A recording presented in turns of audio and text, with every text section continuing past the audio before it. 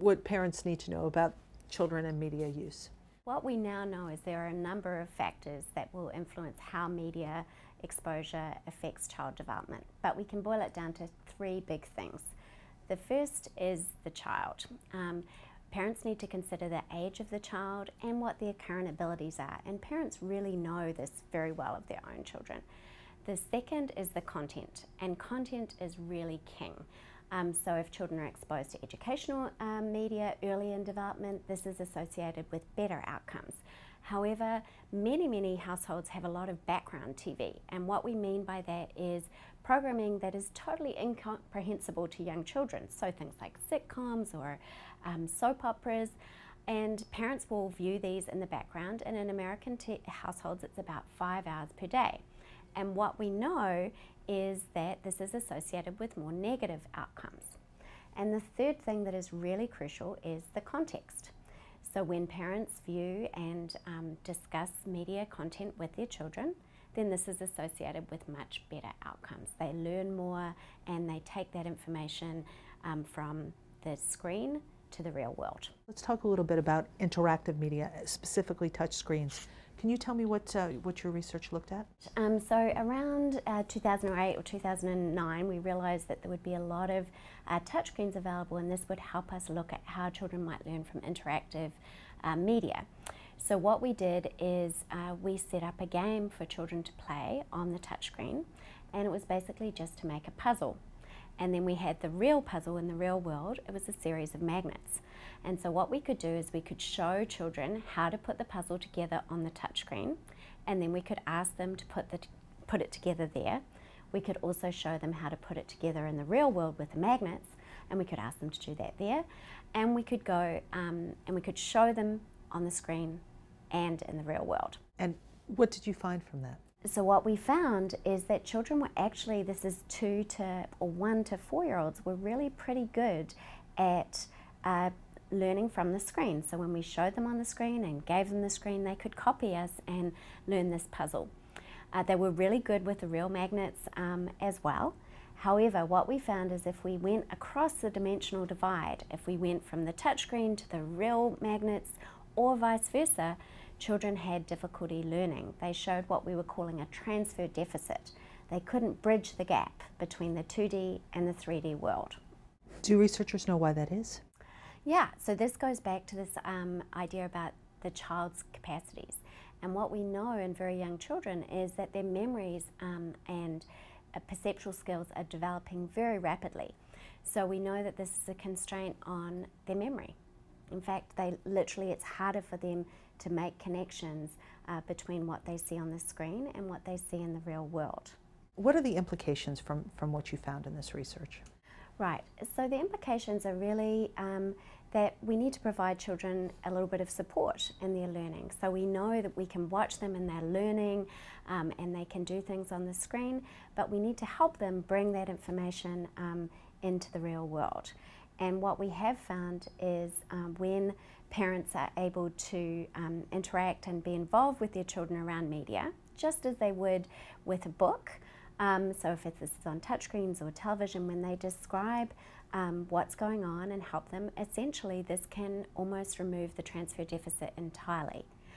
So this parental involvement, helping children make the connection between what they're seeing and doing on a screen and what's happening in the real world, is really, really beneficial. Can you give me some examples, Rachel, more examples of what parents can do? Right.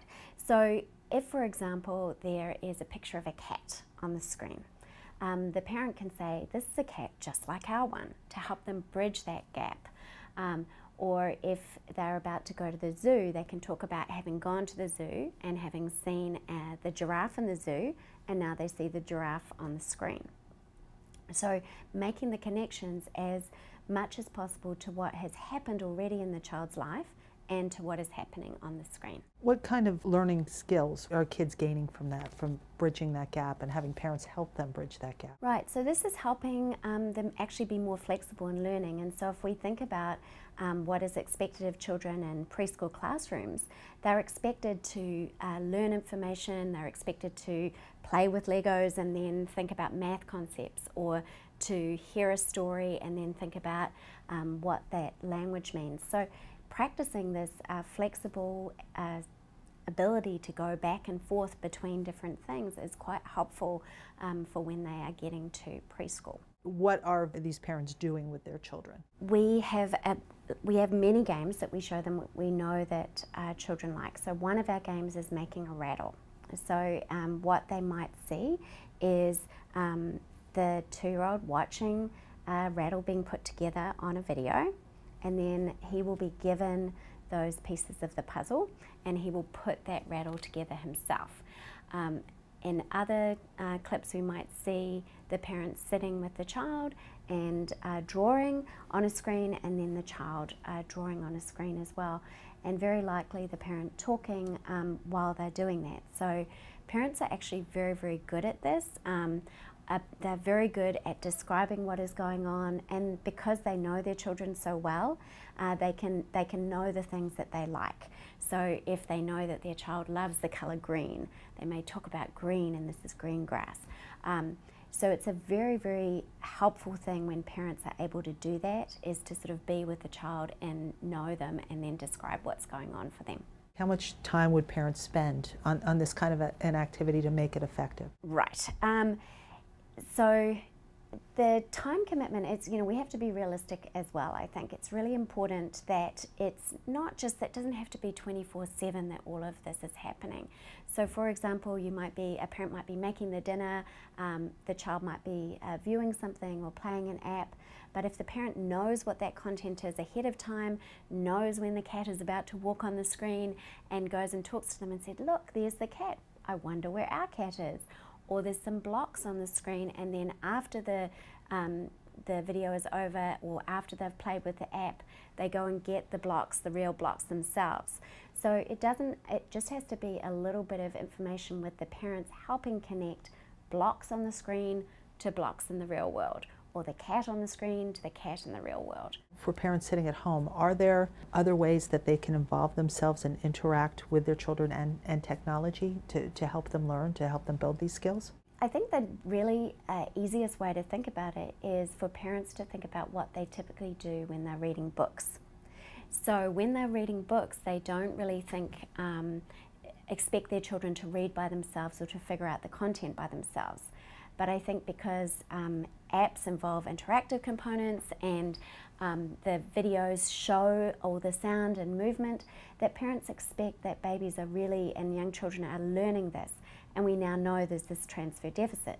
So if instead parents think about what they would do with books and apply that to apps and apply that to videos, this is the type of interactions that we know really, really help in book reading and help for literacy. And we also now know from our recent studies really help children get over this transfer deficit. If there were one takeaway message, one thing you would really like parents to learn from watching this, what would it be? I have three real takeaways. The first is to reduce the amount of background media that is being used. So turn off the TV when nobody is watching, or turn your cell phone to do not disturb for a brief period of time while you're playing with your child. The second is to choose the content carefully. Observe what your child is doing when they're using the content, because you know your child best. And the third is to interact when you can around media. And is there anything I did not ask you that you want to make sure people know? When they're choosing content, to really try to observe whether or not what they're learning. So for example, we did one study, the game that I told you about before, this magnet game, and the puzzle on the screen. And the only change that we made is that we allowed the pieces to move by themselves on the screen instead of showing them how to put it together themselves. And what we found, which was very surprising, is that when we gave them the touchscreen, the children could not put the puzzle together. So having the parent involved, or having someone, an older sibling, show the child what to do on an app was really important. And again, this was something that looked so straightforward to us as adults. The pieces moved together, they created the puzzle, they saw exactly the same thing.